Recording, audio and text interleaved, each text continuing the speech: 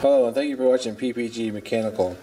The other day I took my trike out for a flight, and I was flying around, and then the motor just suddenly died. And so I suspected what it might have been.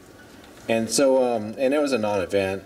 And so what I did that before I flew is that I had problems with the coil here, wires, jiggling loose, because they just put them on these connectors. They're just on these, and these don't really hold up too well, and they vibrate, and sometimes they break. So what I did is that I said, hey, I'll do one step beyond that.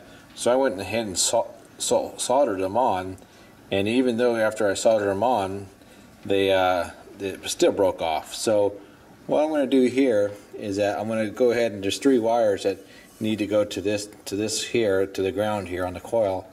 And then like what some people have done before, they just fill that whole thing up with silicone, so it stops, acts as a shock absorber. So yeah, and with my experience with electric start and having wires breaking and coming loose and breaking off on the starter, and I mean, we're talking about it, these things are zip tied, I mean, shrink tubing, soldered, and still break. So there's a lot of vibration on these motors. So this is what I want to do for this repair here.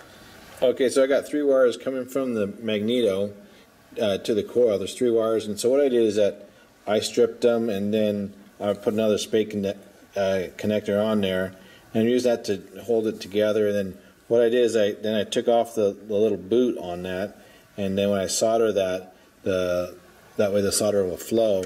And after that, and right here you can see that I got my little piece of shrink tubing. So after this is soldered, I can just move that up and shrink it onto there, and it'll be a protective covering. Then next step will be cleaning that off, and then soldering that. Then I'll solder it on again, and then I'll fill it with silicone, and I'll stop it from vibrating. So we'll give that a shot. Okay, so now with the 3 wires soldered to the spade connector, I moved up the heat shrink, and so I got my heat gun, and we're going to heat that on.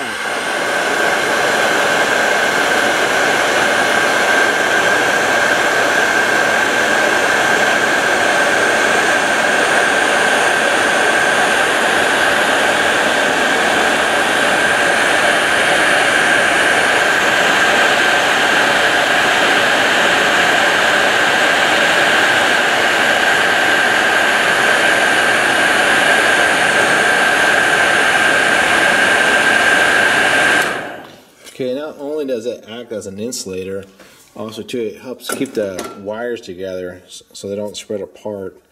And then we're going to move on to the next step, and that's to solder it onto the coil. Okay, with that part of the repair done, now that's soldered on, the ground is soldered onto the coil there.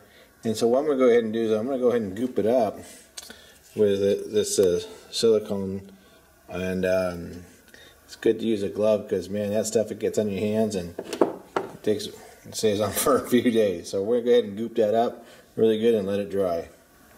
Alright, so I got this gooped up pretty good, so it'll act as a shock absorber to any vibration on those coils, and hopefully it'll stop them from breaking off.